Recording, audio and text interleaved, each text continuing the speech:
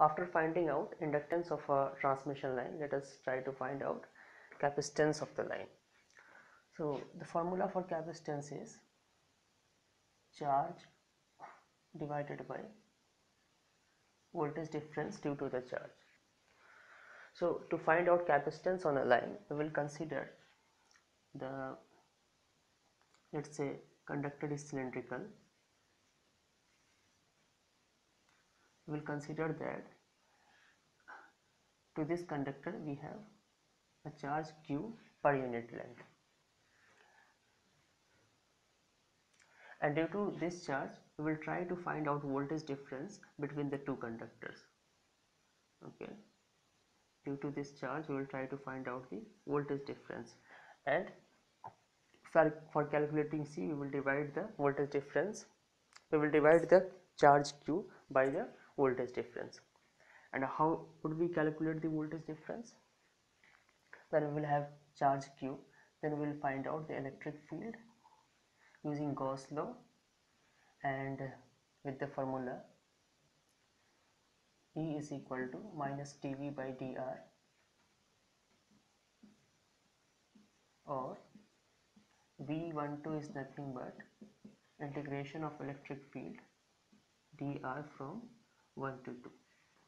With this formula we will find out the voltage difference. So from charge we will have electric field using Gauss law. What is Gauss law? The total surface integration of electric flux is nothing but charge enclosed. With this formula we will find out the electric field. D and E are related as D is equal to epsilon into E. So with this formula we will find out the electric field, and after electric field we will try to find out the voltage difference. Let's say we have a cylindrical conductor, and this cylindrical conductor is carrying a charge q per unit length. Okay, let's say this is a section of long conductor.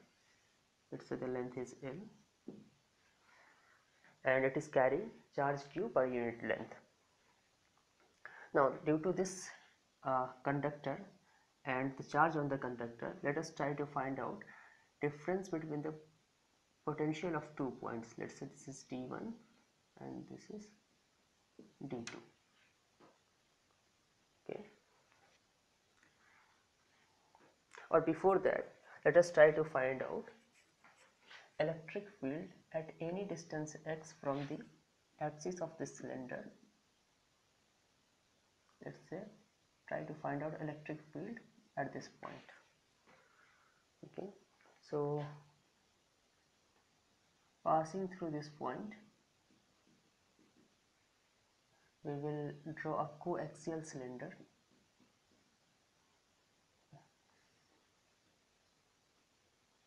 We will draw a coaxial cylinder.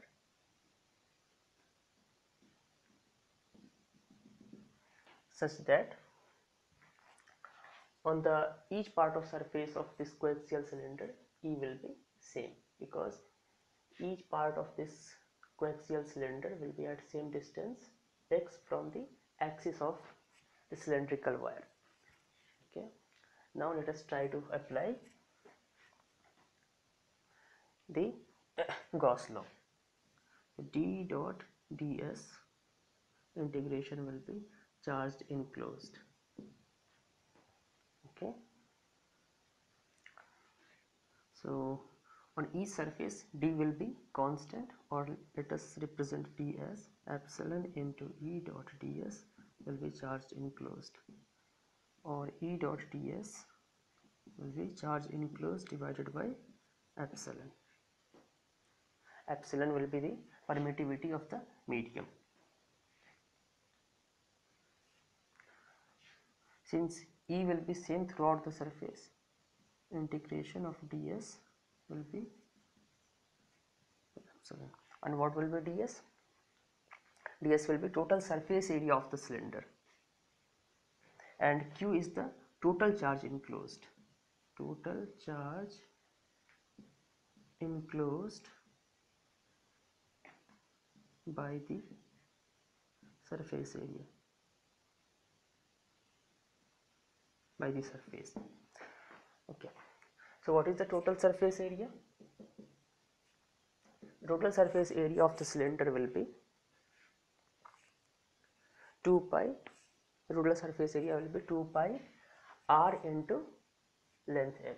So E into 2 pi, the radius is x and the length is L. This will be equal to total charge enclosed. Now Q is the charge per unit length.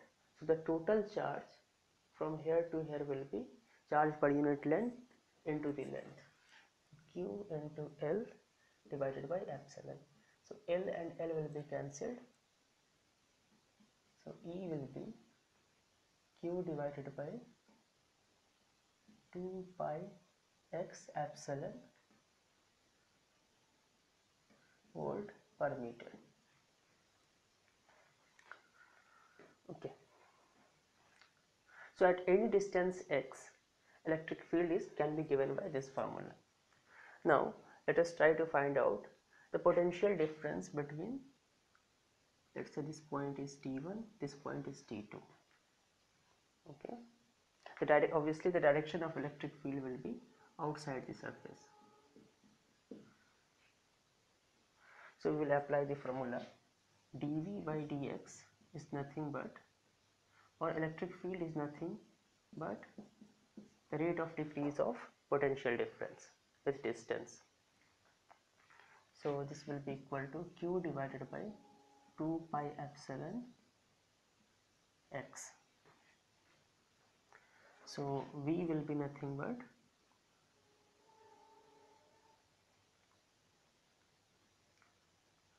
or the change in electric field will be minus Q divided by 2 pi epsilon x dx. Sorry, Q divided by 2 pi epsilon x dx. Let's say you are moving from point 1 to point 2. So what will be change in potential? Let's say here you have potential V2, here you have potential V1. So the change in potential while moving from 1 to 2, this will be V2 minus V1 is equal to minus, you are moving from point 1 to point 2. So first electric field of point 1, then 2. Or if you will take this minus to left hand side, what will you we will have V1 minus V2 will be 1 to 2 Q divided by 2 pi epsilon 1 by x dl, 1 by x dx. And what is V1 minus V2? V1 minus V2 can be written as V12, the potential difference V12. Q divided by 2 pi epsilon, this will give you ln x from 1 to 2. Okay, it means ln distance of the position 2 minus distance of position 1. So V12 is Q divided by 2 pi epsilon ln position of point 2. So this will be, let's say this distance is d2.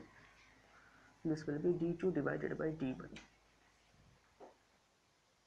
Sorry, here we will have ln. So this is the formula to find out potential difference between 2 points due to a current carrying conductor having charge Q per unit length. Okay, so we will apply this formula to find out capacitance between the capacitance of a conductor. Let's first assume two-wire system. Let's say this is wire X, this is wire Y. First for incoming current and other for returning current. So if this conductor will carry a current, a charge Q per unit length, obviously the another conductor will carry minus Q per unit length. Okay, let's say these are the two conductors X and Y. Okay, so these two conductors will behave as two plates of capacitor having charge q and minus q. Okay, so the capacitance will be q divided by voltage difference between the two conductors. So all we have to do is to find out the voltage difference between the two conductors, and for finding out voltage difference we will apply this formula. Let's say we have to find out voltage difference between x and y. This is voltage difference between 2 points due to a current carrying conductor. Okay, here we have two current carrying conductors, so we will find out the voltage difference between the two carrying conductors separately. So let us first try to find out voltage difference between x and y, Vxy, due to this first conductor. So what will be Vxy according to this formula?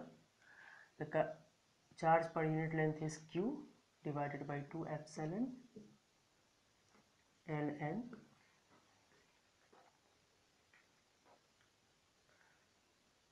distance of this conductor from this conductor only. Okay. Okay, first according to this formula, first write down the distances. Q divided by 2 epsilon ln d2. What is represented by 2? 2 is for y here. So here we will represent dy divided by dx. Okay. Now in the calculation of capacitance, we will consider that this conductor is an ideal conductor and the internal resistance of conductor is 0. Okay, and if this is a perfect conductor, the potential inside a perfect conductor, electric field is 0. Okay, if inside electric field is 0, E is equal to minus dV by dx. If inside a conductor electric field is 0, the rate of change of potential will be 0. So inside a perfect conductor, let's say this is a conducting surface. So inside this surface, at each point as well as on the surface, the potential will be same at each point. Okay, so if you are interested to find out the potential difference or the potential of this conductor, potential inside this conductor will be equal to the potential at surface. Okay, so if we take the potential at surface, Vx as this will be nothing but Vx minus Vy. Okay, so potential of conductor X inside this conductor can be taken as the potential of the surface only, and for surface dx can be taken as the radius of this conductor. Okay, so I just want to explain why at the place of dx we can take the radius of the first conductor. Okay, so we will have 2 pi epsilon ln, what is dy? Dy is the distance between these two conductors. Let us take this distance as d divided by radius of the conductor. So this is the potential difference between conductor X and Y due to the charge on conductor X only. Okay, now let us try to find out the same potential difference due to charge on Y conductor. We again have to find out Vxy, and we will add these two potential differences. But at the place of Vxy, let us first write the expression of Vyx. What will be Vyx? Charge divided by 2 pi epsilon charge on conductor Y ln d2 divided by d1. So at the place of 2 we have x here. So distance of conductor X from Y divided by dy. So Vyx will be, what is Qy? Qy is nothing but minus q divided by 2 pi epsilon ln dx is nothing but distance of conductor x from conductor y. So this distance is nothing but d divided by dy will be the radius of conductor y. Here we will have radius of conductor x. Okay, so what will be vxy? The potential difference due to vxy due to charge on conductor y. Vxy will be minus of vyx, and minus minus, then we will have plus q, and then d divided by ry. So that what will be the total difference? The total potential difference Vxy will be the potential difference due to charge on conductor X plus the potential difference due to charge on conductor Y. So the Vxy total will be addition of these two quantities. This we will have Q divided by 2 epsilon ln d square divided by Rx into Ry. Let us assume that both the conductors have same radius, so here also we will have r square, or here we will have q divided by 2 will come outside the log, so here we will have pi epsilon ln d by r, where d is the distance between the conductors and r is the radius of conductor. So this is the potential difference Vxy. So the Cxy can be written as Q divided by charge on each conductor divided by the potential difference between X and Y, that is Q divided by pi epsilon ln d by r. So Q and Q will be cancelled and we will get pi epsilon divided by ln d by r. So this is the potential difference between X and Y. Now consider, let's say we have two conductors and these are, let's say, supplied by center tap transformer. Okay, this is the first conductor. Okay, here you may have some load. This is the conductor for returning current. Okay, this total capacitance we have found as pi epsilon divided by ln d by r, and let's say this current was supplied by center tap transformer, or the neutral is, this is grounded. Okay, so we will have equal potential drop between any line and the ground. Let's say the total potential difference here is VE. Here we will have a potential difference V by 2. Actually we are interested in finding out the line to ground capacitance or line to neutral capacitance instead of the capacitance between the lines. Okay, so if voltage is halved, what will be the effect on capacitance? If this voltage is halved here, the capacitance will be doubled. So capacitance between any line and neutral will be 2 pi epsilon divided by ln d by r. Okay, and this whole capacitance can be broken into two parts. If this is C, this will be 2C, and this will also be 2C. 2C in series will give you C capacitance. Also Cyn will be 2 pi epsilon divided by ln by d by r. Okay, so by this derivation I wanted to explain the basic concepts involved in calculation of capacitance. So you have to assume charge on a conductor. Due to that charge, first find out electric field, then the potential difference, and then finally capacitance. As we discussed in case of inductance, The formula for inductance, the per phase inductance was 2 into 10 to the power minus 7 ln GMD divided by GMR. So here also, before discussing further, let me write down the general formula for capacitance. Per phase capacitance, or let's say line A and neutral. The per phase the formula for per phase capacitance in any system, this will be 2 pi epsilon divided by ln GMD divided by GMR. Not for any system, this is for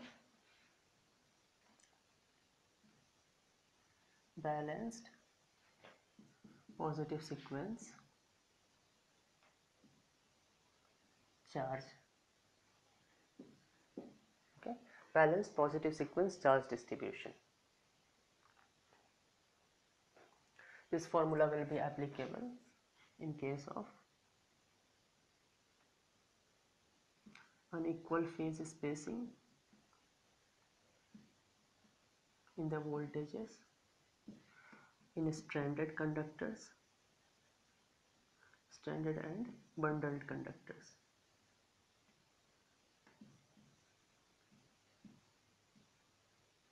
It can be derived with the same concept, but that involves only mathematics apart from the concept that we have already discussed.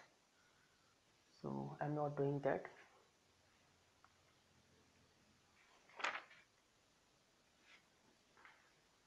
Let's say we have 3-wire system, equally spaced 3-wire system. Distance is d. So GMD will be d into d into d.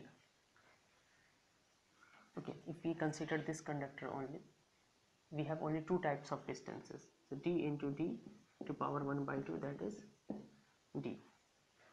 And what will be GMR?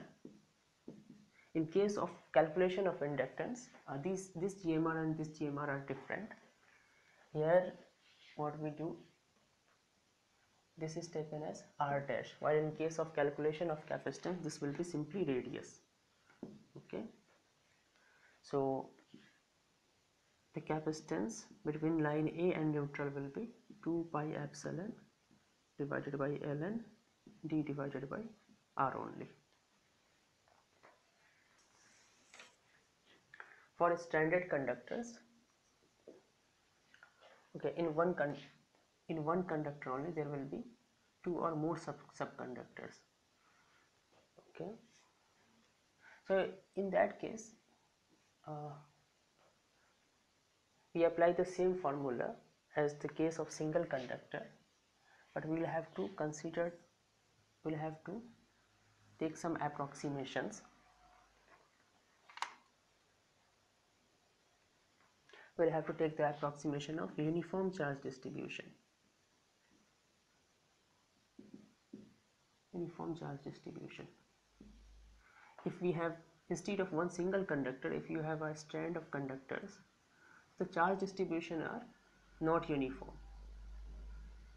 They are not exactly uniform as in the case of single conductor, but for the calculation of capacitance of stranded conductor, we assume that we have a uniformly charged distribution. The second assumption is the electric field near the surface of conductor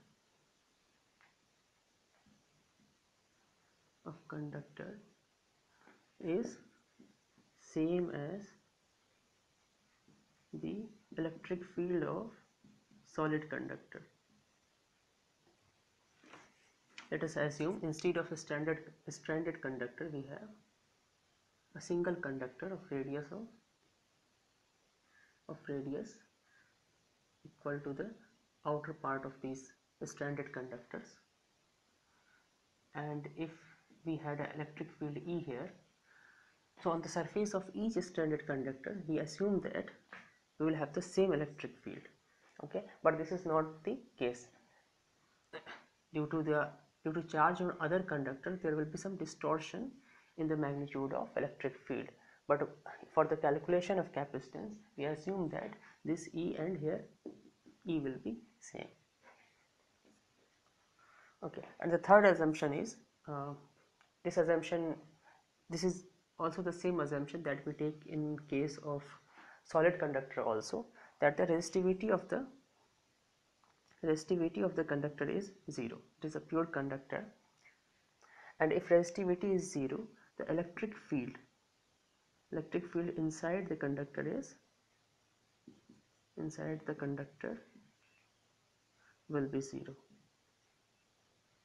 Inside the conductor equal to 0, which is possible only in ideal case. If conductor has some resistivity, there will be the electric field inside the conductor, this will not exactly be 0.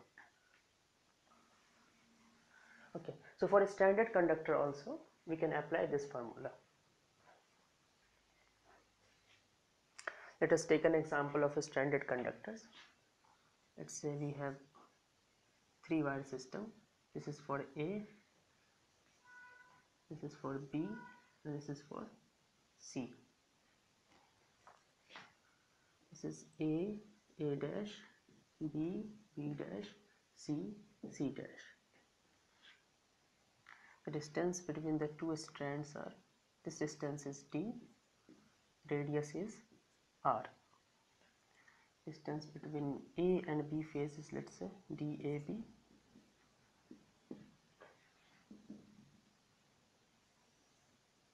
Here we have DBC, and phase A and C are, this is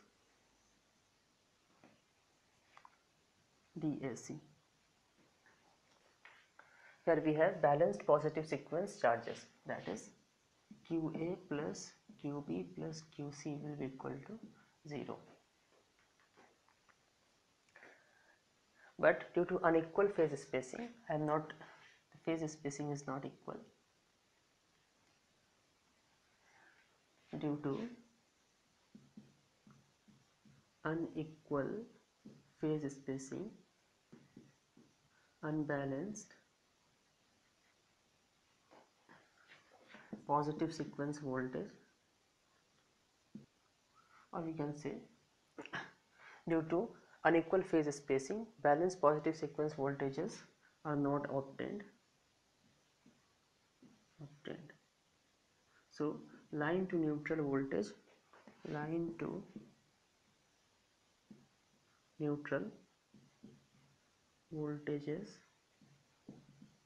will be different,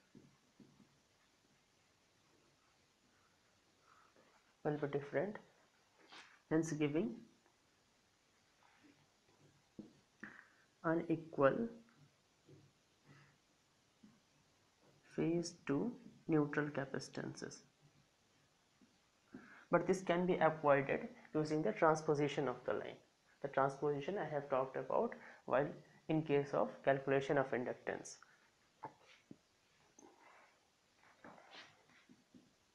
But the balance